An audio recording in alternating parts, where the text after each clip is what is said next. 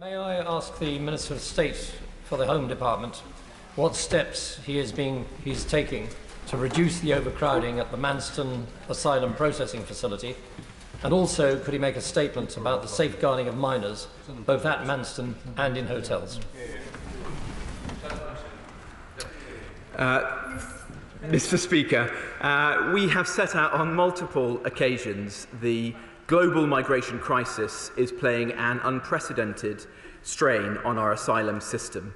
Despite what they may have been told by many, migrants who travel through safe countries should not put their lives at risk by making the dangerous and illegal journey to the United Kingdom.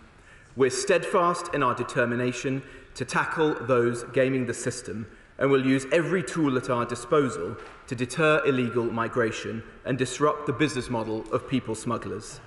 So far this year, our French colleagues have prevented over 29,000 crossings and destroyed over 1,000 boats. Furthermore, my right honourable friend, the Prime Minister, will be speaking with President Macron this week about how together we can achieve our shared ambition to prevent further crossings. Some 40,000 people have crossed the Channel on small boats so far this year, and the government continues to have a statutory responsibility to provide safe and secure accommodation for asylum seekers who would otherwise be destitute.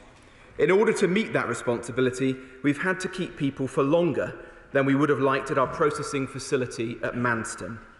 But we have been sourcing more bed spaces with local authorities and in contingency accommodation, such as hotels.